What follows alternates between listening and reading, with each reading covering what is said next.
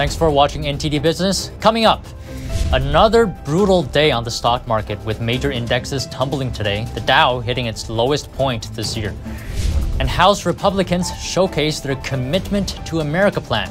This is their promise to the people leading up to the midterms. And the UK's new leaders launch a strategy for growth, including tax cuts and more economic freedom. Will this save the UK's economy? That and much more coming up on NTD Business. Great to have you with us. Don Ma here for NTD Business. Some Americans may have a little more trouble finding work in the near future, and the Federal Reserve's latest interest rate hike could be a contributing factor. According to the Fed's latest projections, unemployment rate could rise from the 3.7% last month to 4.4% next year. Some say it could even reach 5%. That could mean between 1 and 2 million more Americans will be laid off. More information, including monthly job gains, will be available early next month. Besides the job market, the Fed's interest rate hikes also have a direct impact on the housing market. The mortgage rate has risen to a new high not seen since 2008. Is this pushing home buyers out of the housing market? NTD spoke with several real estate brokers to get some on-the-ground views. Here's the story. We still have multiple offer situations, just not the 30, 40, 50 offers craziness from the spring.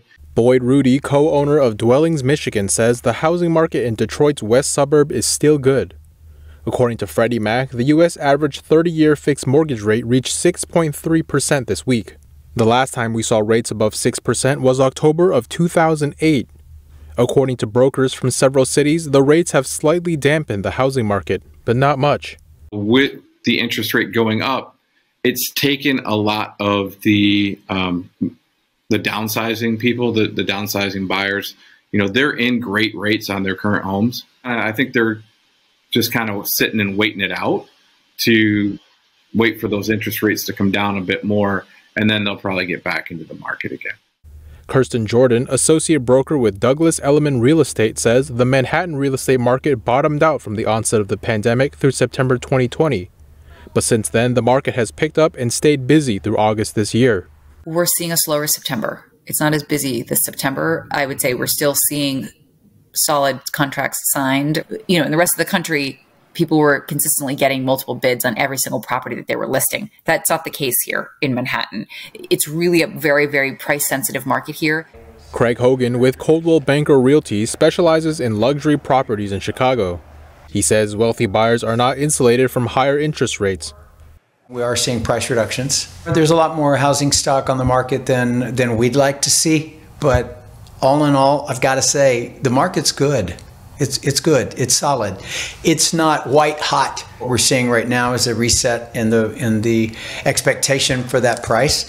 I think 2020 gave everybody a slightly inflated sense of value because it was just so much in demand. Freddie Mac's quarterly housing outlook pulse survey says 46% of the survey respondents are confident the housing market will remain strong over the next year. That's down 5 percentage points from the second quarter. Reporting by Angela Moy, NTD News. Meanwhile, a well-known economist is warning that the housing market is in a recession already, and home prices could drop 20% by the middle of next year. That's what Chief Economist Ian Shepherdson told clients at Pantheon Macroeconomics. The median existing home price reached an all-time high in June, according to the National Association of Realtors. But by August, it had dropped to nearly 6%. Shepherdson said prices could go down even more. This comes as long-term mortgage rates jump, pushing many prospective home buyers out of the market. He said sales are lagging behind mortgage applications, and those continue to fall, which means we could see further declines in prices. But despite the warning, he said the housing market is doing better than it was after the Great Recession over 10 years ago. And Wall Street's main indexes all tumbled today. The Dow fell 486 points, or 1 6/10%. S&P dropped 65 points, or 1 7/10%. Nasdaq lost 199 points, or 1 8/10%. Today's drop put the S&P 500 at about 3,700 points. Late yesterday, Goldman Sachs said the S&P could drop to 3,600 points by the end of this year. It's a 16% cut from its previous target. The Federal Reserve just announced another big rate hike this week, and there could be more to come. One Goldman analyst said a majority of investors think a hard landing is inevitable. And just earlier today, I talked to economist Robert Janetsky about the big drop and what's behind it. Here's what he said. Robert, great to have you this afternoon. So first off, let me talk to you about the stock market. You know, the Dow fell over 700 points below 30,000 now, which is a new low for the year. So I want to ask what you think about that. Are the markets pricing in a possible recession after Powell's speech on Wednesday? What do you think here? Well, they've really been factoring in a recession for some time now. We have stock prices that are now 23 to 33% below their all-time highs at the beginning of the year. So that is a huge drop. This is a major bear market. And we have two leading indicators that have been very reliable on trying to tell us where the economy is going. One is stock prices, the other are housing activity. And both of those are down very significant. So both of these two indicators are telling us that we have some very difficult economic trends ahead. That is a downturn that's probably greater than almost anyone is looking for. You know, it's a hard situation, but let me ask you, do you feel the Fed is overdoing it? You know, they may be. I really don't know if they're overdoing it or not in terms of the sales of securities. I suspect they might be. If I had anything to do with the Fed, my advice to them was always to be cautious with monetary policy. I advised them against pouring money into the economy, which I claimed was going to ignite inflation. All of that occurred. But the Fed also is in a very difficult position right now because Congress itself has created serious problems for the economy, not only now, but really for the next decade. You know, Congress is doing victory laps over all the legislation that they've passed. And this legislation has been spending trillions and trillions of dollars over the next decade in order to try and make things better. Unfortunately, government spending doesn't make things better, it makes things worse.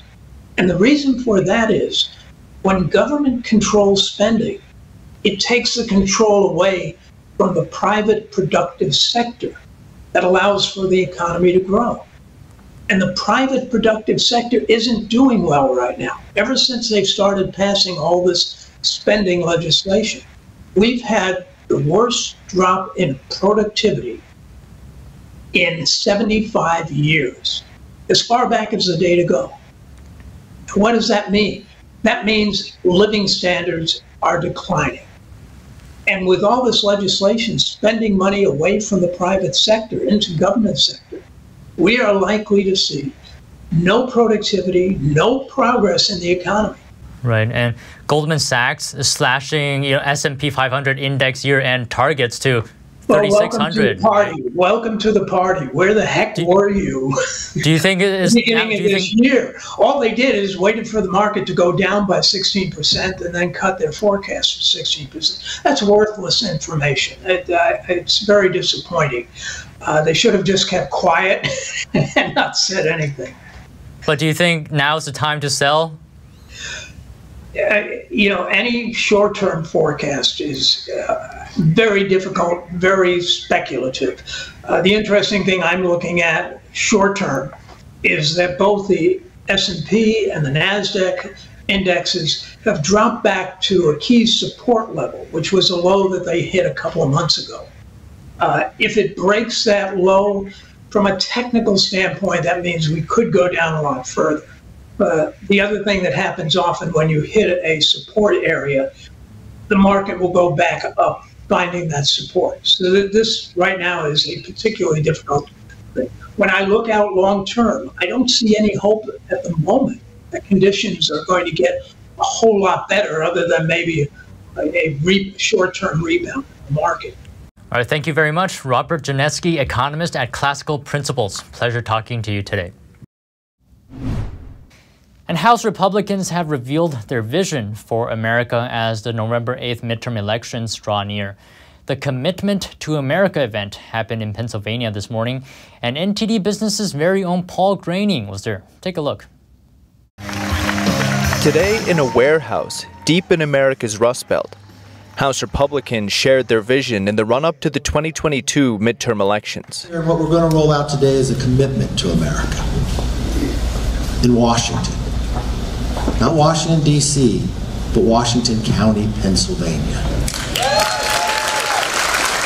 In that power to the people spirit, McCarthy revealed his first move should the GOP retake the House in November: scrap a Democrat plan to hire far more taxmen over the next 10 years. Because on our very first bill, we're going to repeal 87,000 IRS agents. Our job is to work for you, not go after you. House GOP Whip Steve Scalise said that 87,000 new agents should be sent to secure the southern border instead. Lawmakers committing to securing the border and stopping deadly fentanyl from entering America. That poison starts in China and comes across our border. Do you realize it's killing 300 Americans every day? It's like an airliner crashing each day. Republicans criticizing the Democrats' catch-and-release border policy. But unsurprisingly, American families suffering under inflation was today's biggest talking point. The Republican plan? Cut government spending and revitalize fossil fuel production to bring down gas prices and manufacturing costs. That's in stark contrast to the Democrats' expensive plans to reduce CO2 emissions. But House Majority Leader Steny Hoyer criticized the GOP plan as short on specifics.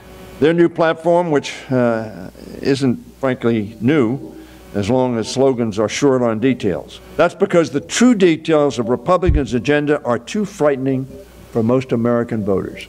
Hoyer didn't elaborate further. Paul Graining, NTD News, Pennsylvania. And the White House is taking steps it hopes will help combat the country's drug problem. Officials today announced nearly $1.5 billion will be used to fight substance abuse. Officials say opioids were responsible for over 100,000 overdose deaths in 2021. And just to put that into perspective for you, that's one death every 5 minutes. The new funds will go toward treating substance abuse disorders and overdose education efforts. It'll also make naloxone more accessible, which is a medication that can reverse overdoses. Currently, there are legal obstacles limiting access to naloxone in some states. President Biden has also announced funding for law enforcement and sanctions on individuals and groups involved with drug cartels. And Democrats introduced a proposal Thursday that would restrict senior government officials, including lawmakers, Supreme Court justices, and their families from trading stocks. The plan would strengthen disclosure requirements and increase fines to $1,000 for every 30-day period that a person is in violation of the rules. Right now, those fines are $200. Lawmakers' ability to trade stocks has been in the subject of increasing scrutiny over the years.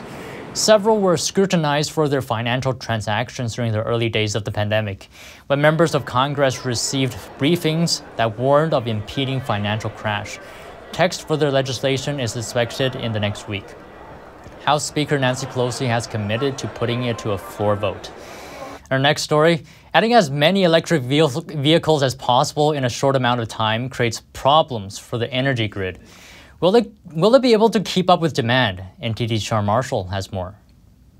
Replacing traditional gas cars with EVs too quickly could create significant challenges for an electrical grid infrastructure that isn't yet advanced enough to handle a full EV society. One obvious sign of the issue was California's recent alert asking residents to avoid charging their electric vehicles during peak hours. Lack of compliance with the measure meant widespread blackouts due to the additional strain on the electrical grid. We asked Lauren Fix of Car Coach Reports for her analysis. Now, the grid is not one gigantic grid across the entire country. There are segments of grids, and certain areas are hurting more than others. California is one of them because they've shut down nuclear power. They're reduced their natural gas, and they don't want coal plants. They want everything to be on wind and solar, but that can only supply up to 18%. We're at about 11 right now, and they're still not at their maximum capacity, but still that's not enough. Even using nuclear energy as a crutch, the cost of the necessary upgrades to the grid could be as high as $4 trillion, according to a WoodMac estimate. Without nuclear power, the price tag bumps up another $500 billion. EVs also come with hidden extra costs for homeowners. Some may not realize that not having specific up-to-date wiring in their home could come with the risk of fire. You're responsible for putting a charging station in your home. If you have an older home, it's going to cost more. You're going to need a special line drawn for that. A certified electrician must install this. If not, you could find yourself with your home on fire. And this has happened in a lot of areas in older homes because they're not wired properly. So make sure that you have all that available to you before you make a decision. What is the missing piece or pieces to the equation? John Murphy from the Clean Energy Jobs Coalition in New York told the Epoch Times, there needs to be a plan, not a ban, on supplemental energies until it's possible to phase them out. Energy expert Jill Tejan told the Epoch Times energy storage is absolutely necessary to help the electric grid make the transition to more renewable energy. Murphy concurred that a lack of energy storage is a huge problem. Sean Marshall, NTD News. Turning to the UK, new leadership is in place. So what's their big first policy step? It's significant tax cuts. The UK Finance Minister announced today. We will cut the basic rate of income tax to 19 pence in April 2023, 1 year early. That means a tax cut for over 31 million people in just a few months' time. This means that we will have one of the most competitive and pro-growth income tax systems in the world. The new measures include keeping the corporate tax at 19%, the lowest in the G20. The goal here is to encourage businesses to invest and grow. The previous administration wanted to raise it to 25%. And then there's reducing the basic income tax rate from 20% to 19%. This will give some relief to everyday British people. Then there's also getting rid of the 45% tax for people who make over £150,000, which is equal to $163,000. In other words, cutting taxes for the wealthy. They're also giving large tax cuts to the home purchase tax. They want more home buying. And then there's also getting rid of a cap on bankers' bonuses. Here's the UK Finance Minister explaining why they're doing this. A strong UK economy has always depended on a strong financial services sector. We need global banks to create jobs here, invest here, and pay taxes here in London, not in Paris, not in Frankfurt, and not in New York. All the bonus cap did was to push up the basic salaries of bankers or drive activity outside Europe. The strategy here is growth, growth, and more growth. When taxes are lower, more businesses crop up, more businesses can expand, and more consumers spend. So, is this a good idea? Torsten Bell doesn't think so. He's the head of the Resolution Foundation, whose mission is to improve lower-income living standards. Bell has a background in economic policy, and he focuses on financial inequality. He doesn't support the cuts, and one problem he sees is the borrowing. We're talking about a very big increase, over £400 billion worth of borrowing, putting the public finances on an unsustainable setting. Well, if you want to do that, the price will be higher interest rates and also a lower value for sterling. There hasn't really been any talk on cutting spending, though. So with less tax revenue, there will have to be more heavy borrowing to pay for all that spending. And it indeed will be very expensive, especially since interest rates are very high. In fact, the UK may need to raise taxes in the future to pay back the borrowed money, including interest. Peter Schiff, the chief economist of Europac, tweeted that cutting taxes was like throwing gasoline on a fire. He says that the government should have cut spending instead. And the market didn't seem to like it either. The British pound fell and investors sold their UK bonds. Aside from that, how will the plan positively impact the UK economy? We spoke with Daniel Bunn. He's the executive vice president at the Tax Foundation. Bunn says that focusing on growth is correct, but it will be growth in the long term. It's unclear when they'll get there, especially with all the unique challenges in the world. Not all tax cuts are created equal. Certainly, if you're going to be loosening fiscal policy, cutting people's taxes, putting more money in people's pockets, that may increase spending and continue to drive inflation.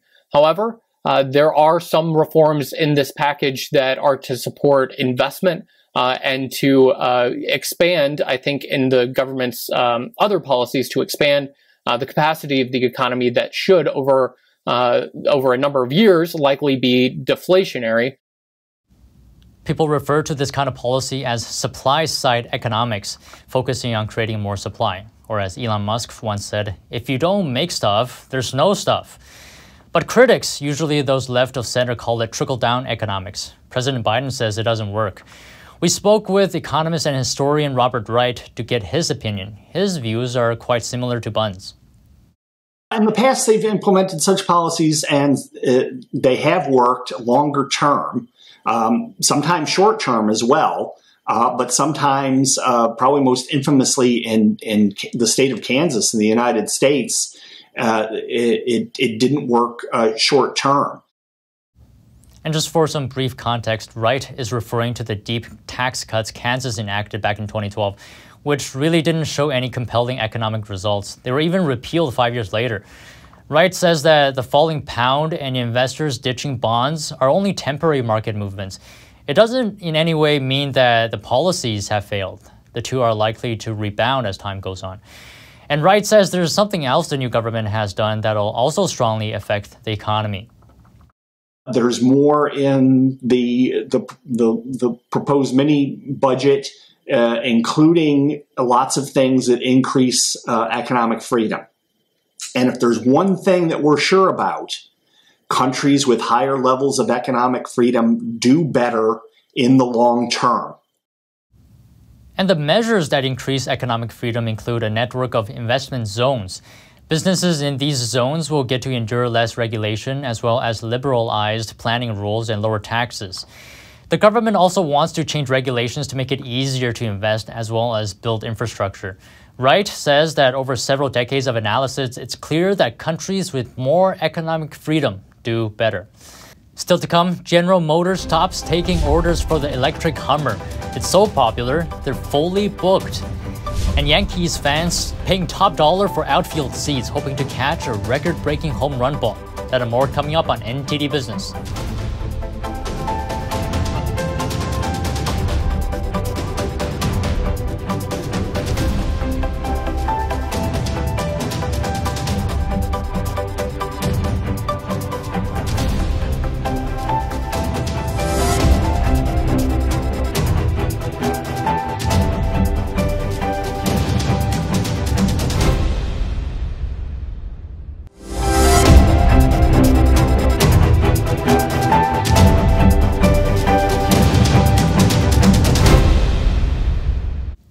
Welcome back. General Motors has stopped taking orders for the electric Hummer.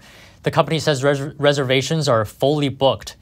With about 45,000 each for the pickup and SUV versions, it's unclear how long it will take to deliver all these vehicles. Less than 400 of the pickups were delivered between January and June. The SUV deliveries are set to start in spring next year. The Hummer EV isn't cheap though. Depending on the trim, the price is between $84,000 and $104,000. And New York Yankee Aaron Judge is trying to break the team's record for most home runs in a season. And it's causing a boom for the team's ticket sales. The Yankees are in the middle of a 4-game series against the Boston Red Sox. Fans who want a chance to catch the record-breaking home run ball are paying top dollar for tickets. StubHub lists the most expensive ticket in the outfield for last night's game at over $1,600. Judge has hit 60 home runs so far this season. The Yankees' current record is 61 home runs, held by Roger Maris. The Yankees beat the Red Sox in the first game of the series 5-4. And shopping experts are advising parents to start thinking about starting their holiday shopping as early as this month. The season's hottest toys could be in short supply and high demand. NTD's Andrew Thomas has the details. At the annual Holiday of Play toy show in New York, some of the hottest toy brands showed off their latest products. Ali Marjeski is editor-in-chief of the Toy Insider, which hosts the fair.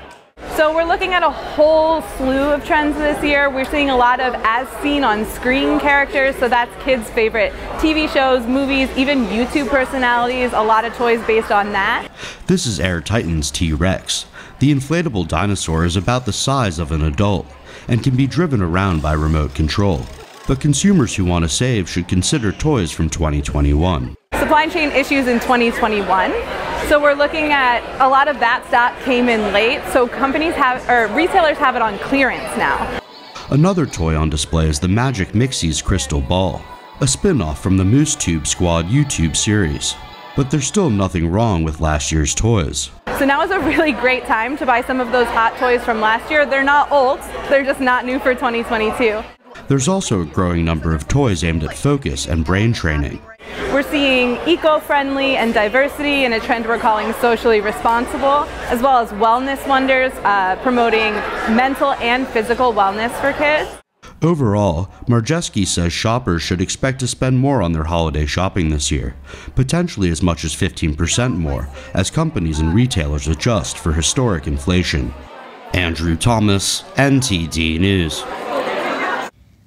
And that's all the stories we have today from the NTD Business team and myself, Don Ma. You can follow me on Twitter too. If you have any news tips or feedback for the show, you can email us at business@ntd.com. That's all for today. Thanks for watching. We'll see you on Monday.